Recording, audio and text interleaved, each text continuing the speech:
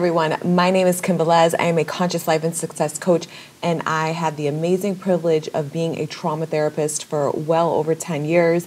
And now I do this. I coach, I help people all over the world level up their self-concept, get the love life of their dreams, get the bank account of their dreams, just basically get everything of their fucking dreams. So if that sounds good to you, then make sure you like, share, and subscribe.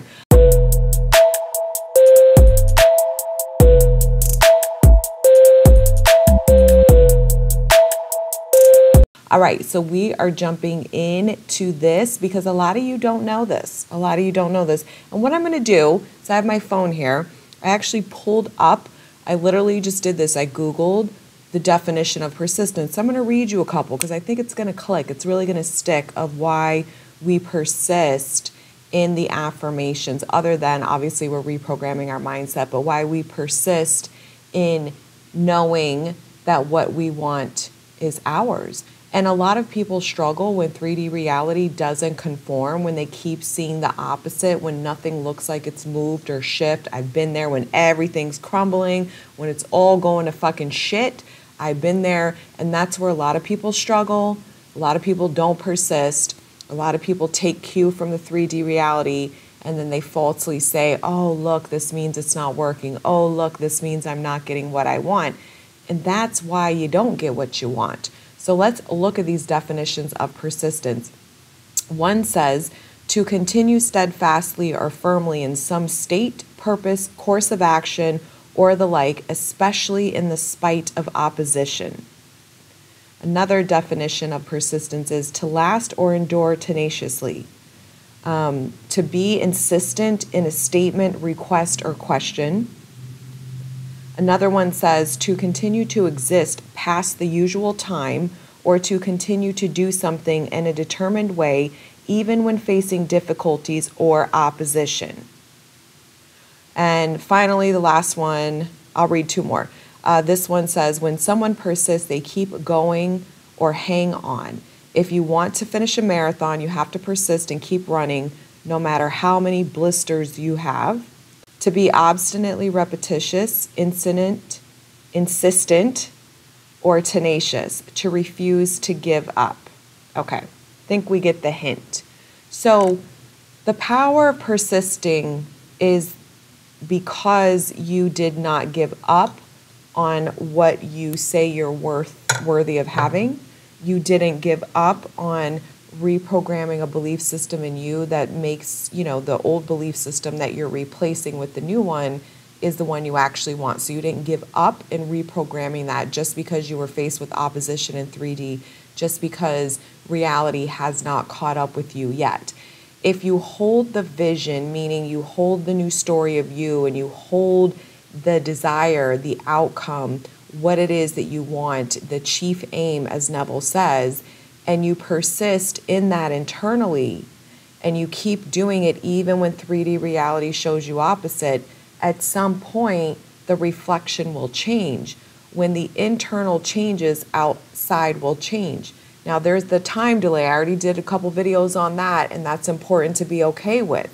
And again, anyone who's not okay with any form of time delay, to me, they're just in an old self-concept, and they're not really connected to the wish-fulfilled version of themselves. They're not getting what this whole game is, and they're just trying to hurry up and get something on the outside so they feel better on the inside, and they're not going to keep it. That's just point-blank facts. We've all been there. This is why these channels exist, because that is not how you manifest the life of your dreams. That's how you can manifest certain things in, but then you manifest them going out. That's how you don't get the outcome you actually want. You just keep rinsing and repeating old cycles. So you have to stop looking at your 3D as truth. Like if your sales go lower or they're not what you want, you don't sit there and look at that and say, oh my God, things are going to shit.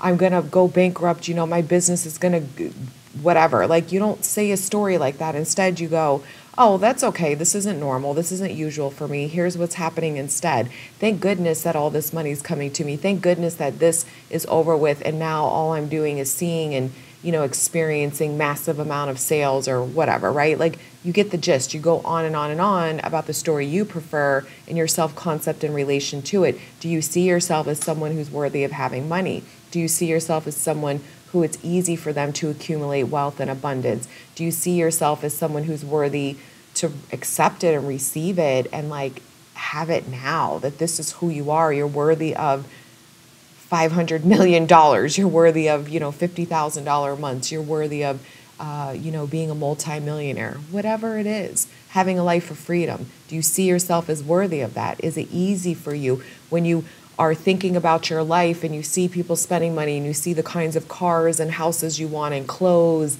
and things like that? What's your initial reaction? Are you looking at it with judgment and anger and frustration? Or are you like, yes, this is me. This is what's happening to me. I'm so happy they have success because mine's on its way. Like, you're really going to be able to learn a lot about you and understand what your dominant state is based off your triggers or if you're not triggered. So pay attention to what's going on in you, and then you persist in the new story that supports the reality of your dreams. Same thing with specific persons. Same thing with love. Do you know you're worthy of somebody actually choosing you and committing fully to you? Do you know that you're worthy to have a beautiful, loving relationship that's easy? Do you know that love is easy? Can love be easy for you? Like, if you don't know these things, then you have to change them, because that means you have a story that says the opposite. And if you don't know that someone can show up different for you, that's because you don't believe that you're worth someone wanting to change for. So you have to really understand what's going on with you, and you persist in the story. So when you start claiming a new story of self-concept, you start claiming the new story of specific person, or claiming the new story of love, or things coming into your reality that you prefer to experience rather than what you have been, and it doesn't shift, or you get a little couple trickles in, and then everything could go to shit, right? You could get blocked all of a sudden. You could get just, I don't know, like a really negative reaction, or just something really negative pops up.